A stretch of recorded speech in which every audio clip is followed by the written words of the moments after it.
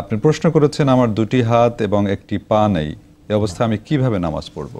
আসলে আমাদের যাদের হাত পা আছে আমরা কত বড় নিয়ামত যে পেয়েছি, আর যার নাই সে বুঝতে পারছে তার যে নিয়ামতগুলো নাই।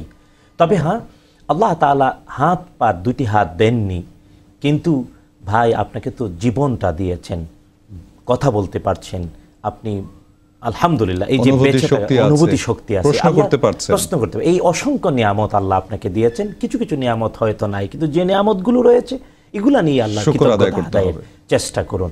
আর আপনি বলছেন যে আপনার হাত নাই, কিন্তু বন্ধু, নামাজে হাত না থাকাটা প্রতিবন্ধকতা নয়।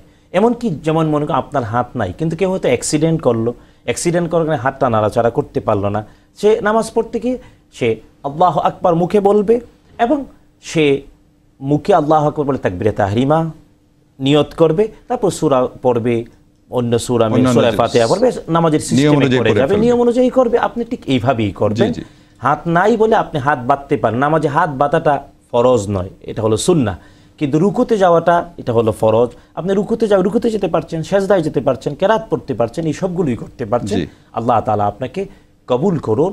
এবং আমি বলবো আরো বিস্তারিত যদি জানতে চান, আপনি পাশের কোনো একজন ভালো আলেমের একটু সহযোগিতা নিন।